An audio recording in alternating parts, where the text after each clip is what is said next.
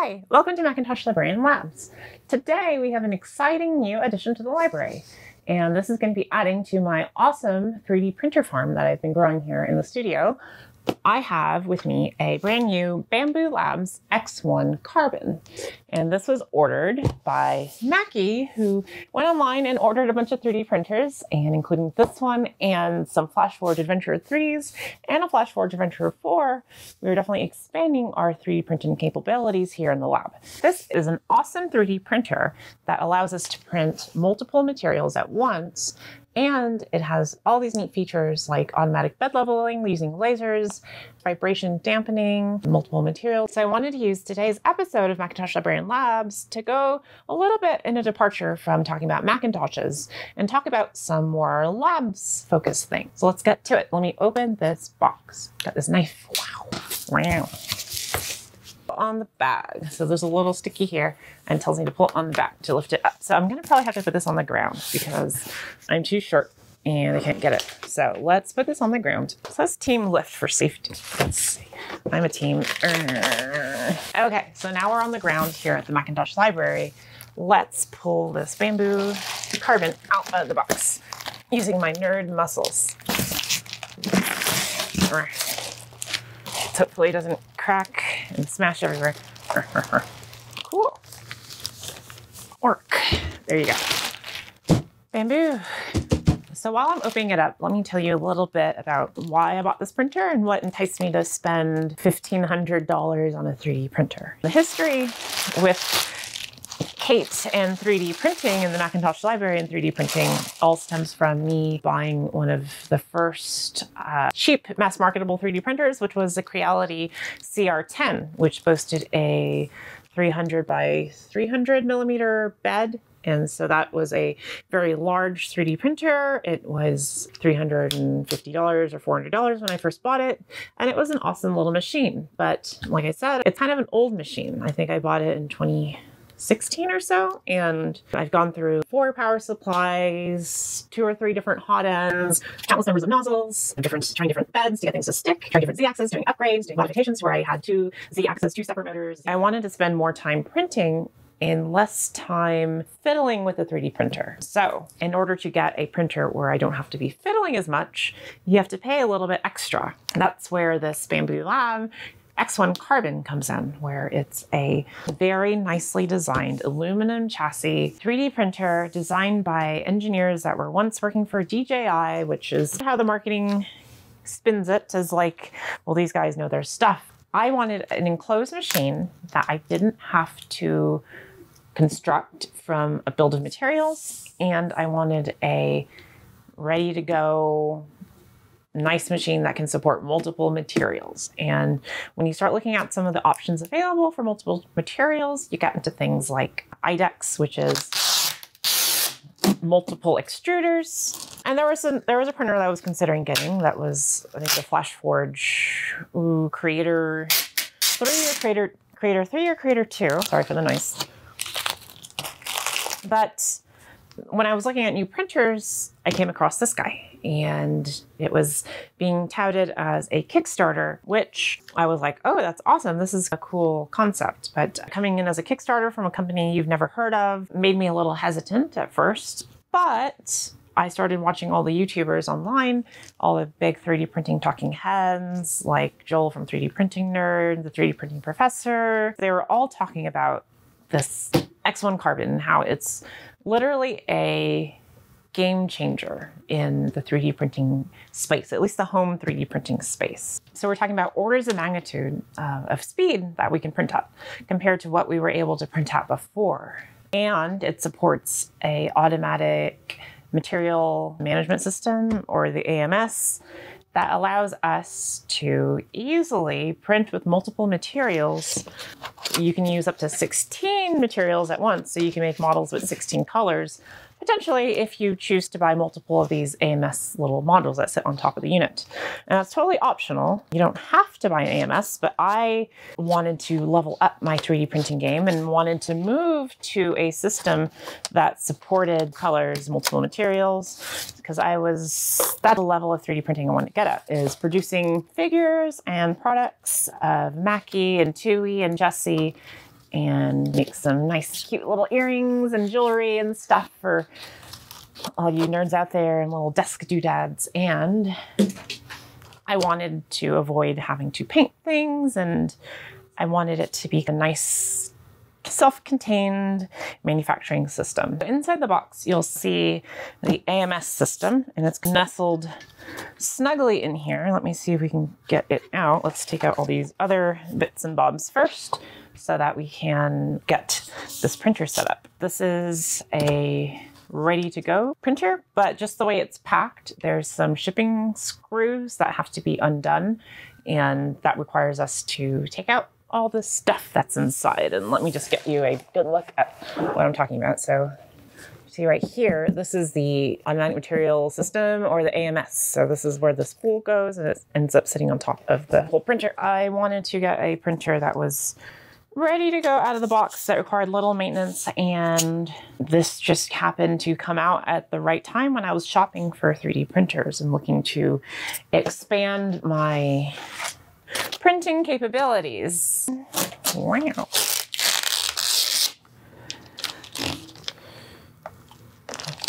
Like I said, this is aluminum chassis with a nice glass. Here's a glass door on the front. So I'm excited for this. I'm excited to print out some multiple material things, and just for a little preview of what I'm talking about. So for my patrons, I've been printing out these little Mackies, which are a cute little facsimile of our AI friend Mackie.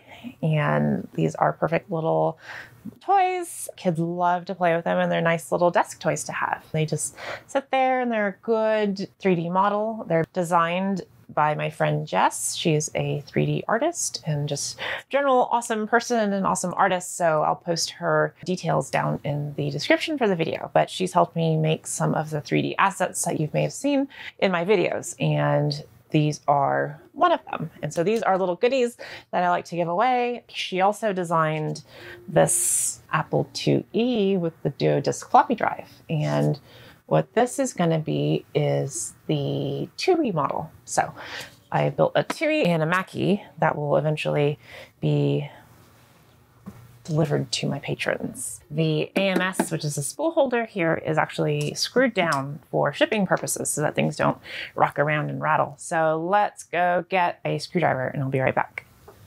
Okay, I'm back, and I have a nice little screwdriver that will allow us to take out the AMS. So let's get on our Phillips head screw and see what's here. They're happily identified by these little bright orange arrows right here. My head is in the way. Cool, AMS is free. Let's get back here and I'll pull it out. Ta-da! So this is what will sit on top of the 3D printer. Okay, so there's some screws inside that I need to get rid of. So we've already taken off those AMS screws, but there's some screws on the inside of this plate that I will have to undo to get it open and to get out, I guess it's called the AMS carrier or the AMS cushioning. So let's see what's here. There it goes. Cool. So I got out this little AMS holder guy. I'll put that to the side first. So let's go ahead and open this up. So here's the little bamboo screen right here. Let's take off the tape. So that's another thing I like about these more modern 3D printers, is that they have nice creature comforts and accoutrements, such as this screen. So you have a little screen that can act as your little controller for all your stuff. So the way you do it is put the wire in, push it in, slide it to the left. Okay, so let's connect. So the back of the screen looks like that, and then you plug it in. You just gotta get sure it goes in until it clicks. And you push it in and slide it to the left. There you go. Screen is in. So now that we got the screen on, it's time to get the AMS set up. And all this work is gonna be on the back of the machine. So let's turn it around. So here in the back, we have this is our filter fan. So I think it's carbon filter and possibly HEPA. I will check that and I'll put a little word right here that says HEPA or not. This is its little filament pooper where it poops out excess filament after it changes colors. It extrudes a little purge. So this is our like purge chute. This is our Bowden tube, and this is where we're going to connect our AMS system up to. So let's go ahead and pull out the AMS, which is right here, and take off some of this plastic look that this thing's got going on. To me, it reminds me of, I don't know, like a DeLorean or something with its nice, this is not stainless steel, but you know, aluminum chassis. Very Mac-esque. So, yes, you got the AMS right here in all its beautiful glory. The AMS. Wow. So the AMS sits on top. So let's get the glass cover back on that I moved out of the way earlier. And let's take off the plastic. Okay, so the lid. Okay, so then the AMS sits just right on top, like a little hat. And then we have to manage the Bowden tube. So let's take off this tape. And according to the instructions, at least, first let's connect the Teflon tube to this little guy right here. It has another fitting. We just push it in and pull it back out to make sure it's snug and it's good. And then we use what they call the bamboo bus cable. And we will use the bamboo bus cable, which is a little 6-pin connector that we have right here. So one bamboo bus cable has a nice, cute right angle to it. Let's see which one's longer. The one's really short. So, cool. Okay, so this one must go here. And then this one goes here. And this goes up to here. Cool. So now there's a spool holder assembly. We're not going to do a spool holder assembly since we have this little hat. The AMS, not the hat. Let's see what they gave us in this egg crate package. Glue stick. And this kind of acts as like a sacrificial layer, so to speak. So you make your layer of glue on the bed, then you put your part on, and then when it's done, you can easily remove it. So this helps with removal, not stiction, just removal. Some hot end parts. I think it came with an extra hot end. Let's see what's on there right now. Yep, it came with an extra hot end, so that's cool. Yeah, that's what this little note says here, essentially is, warning, users must use a glue stick or else the print may adhere too strongly to the fresh build plate and could cause severe damage to the plate. So that's what it says. So yes, that is the reason why we need a glue stick. I personally love PEI sheets as my build material. I think there may be a third party that makes PEI sheets, or you can get one cut in the 256 by 256 size that this one uses. I'm sure that's already out there. It's probably similar to an existing 3D printer, but I want to keep it stock right now and I'll mess with it later. But first, let's see how it runs. So I need to open up the AMS and take out some desiccant. So let's bring the camera around and I will show you what I'm doing back here. Okay, so here is the front of the Bambu Lab X1 Carbon.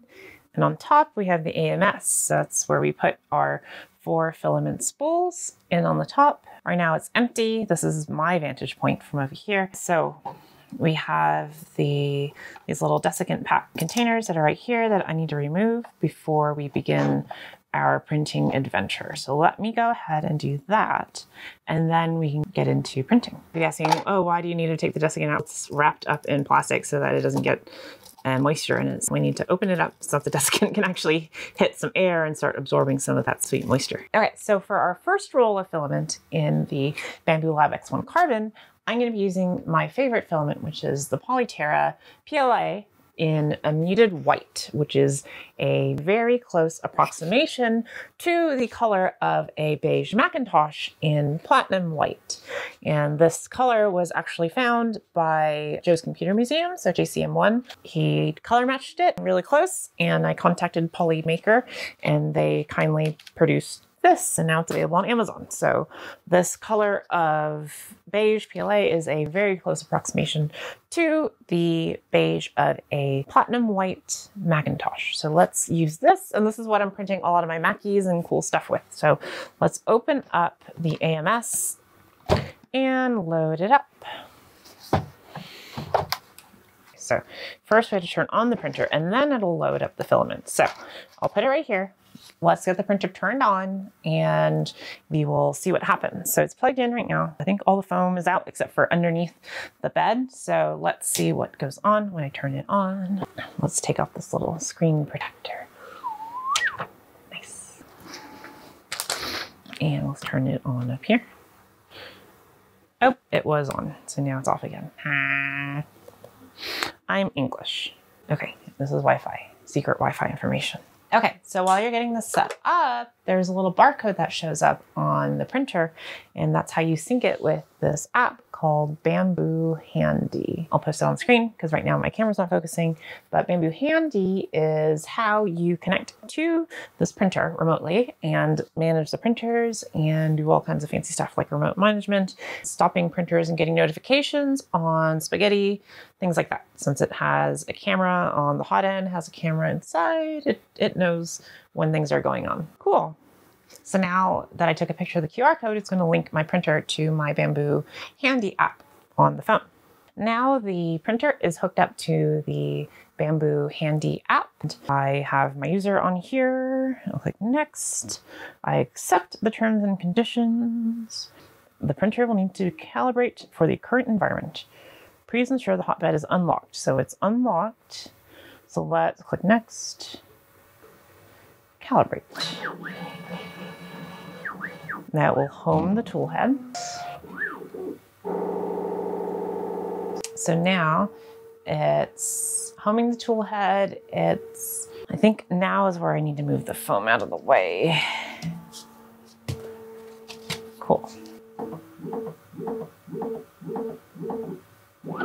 Now it's vibrating at different frequencies. And I think what it's doing is it's calculating the anti-vibration. So right now it says it's sweeping XY mech mode. So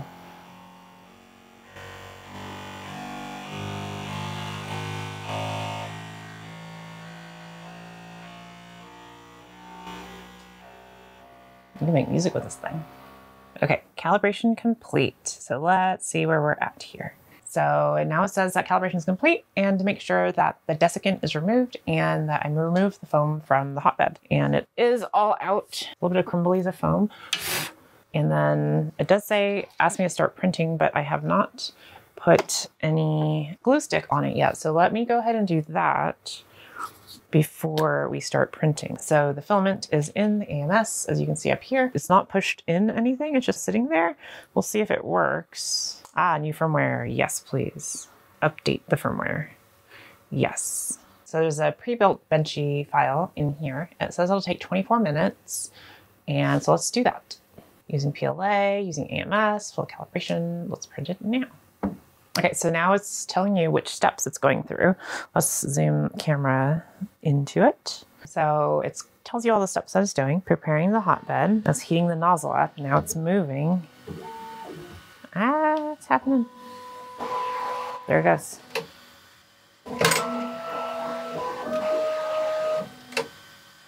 And now it's heating the hot end. Ah, you can see it pooping out filament back there. It's pooping filament out in the back. Now it's printing some test lines. Now it's cleaning the nozzle. Oh my God. Now it's making crazy noises. Auto bed leveling. So now it's doing auto bed leveling using the LiDAR sensors and everything. Auto bed leveling's done. Now it's gonna sweep XY mech mode. Now it's printing the first calibration layer. It's calibrating the extrusion. Now it's reading those lines with its LiDAR sensor. Okay, so now it's gonna start printing the Benchy.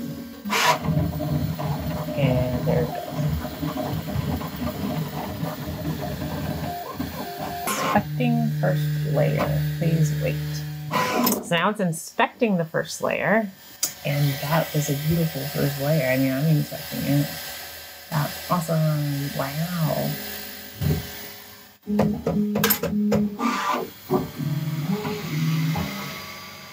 And there it goes. Wow. Okay. This printer is so fast. This is crazy.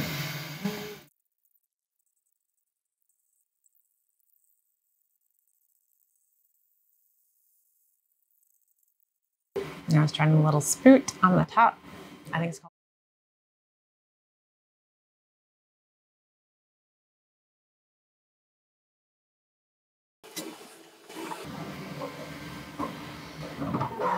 And there you go. One Benchy done, and not that much time at all. I think that turned out pretty good. I mean, for considering how fast it went. 24 minutes, okay. So the printer says 24 minutes, so that's really fast. So let's check it out over here. So we have a pretty good looking little Benchy. For 24 minutes, and for just unboxing this printer and getting it plugged in and putting in filament, and you print very detailed very detailed models like this Benchy right here. There is a little bit of ringing right here around the circle, but again, I did put it on sport mode just because I wanted to push this 3D printer a little more. Yeah, and the seams are awesome, but yeah, there's no stringing, there's no overhang issues whatsoever. Usually you get a little bit of some drooping here. You can see a little bit, but it's really good. This would have taken an hour and a half to print on my CR10 or my Flash Forge Adventure 3 or 4s, but of course those are significantly cheaper than the X1 Carbon. So